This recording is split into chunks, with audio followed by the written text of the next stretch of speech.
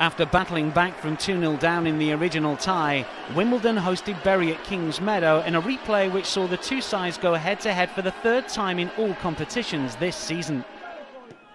Bury came into the match off the back of a 4-1 home loss to Southend at the weekend, and their confidence took another blow when they conceded on 27 minutes. Lyle Tyler's enticing ball was slotted home by Paul Robinson.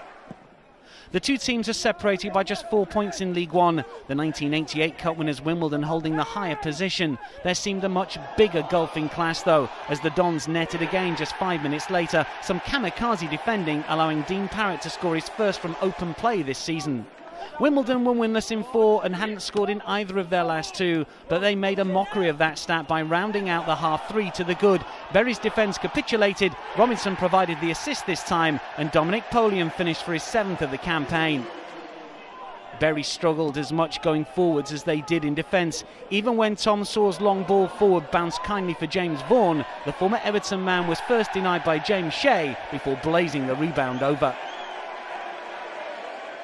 The two teams are set to lock horns again in Surrey at the weekend in the league, and on this evidence it should be 3 points for the home team. Wimbledon were far too good. Easy pickings for Polian as he hit a 4th.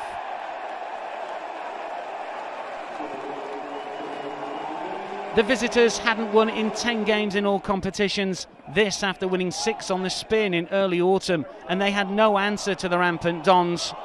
Taylor got in on the act 10 minutes from time, shrugging off more half-hearted defending to make it 5-0.